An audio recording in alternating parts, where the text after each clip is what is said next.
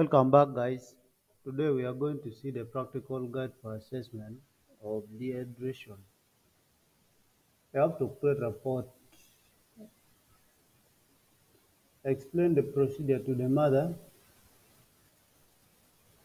examine the child looking for the sign of dehydration and the eyes if sunken, the mouth if lip is dry, the tongue if dry or coated white, fontanelle if the fontanelle is sunken.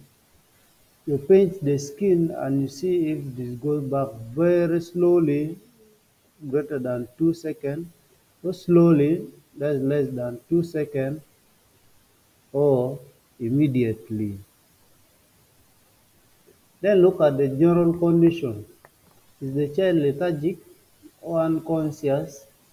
Is the child restless or irritable? Then eagerness to drink.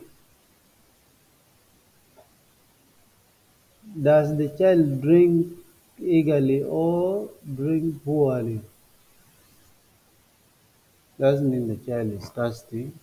This one you give the cup of water to the child to see and give the feedback to the mother and reassure the mother and advise her your child is according to your finding. You have to explain to the mother to know. That is all. Thank you for watching and thank you for your time.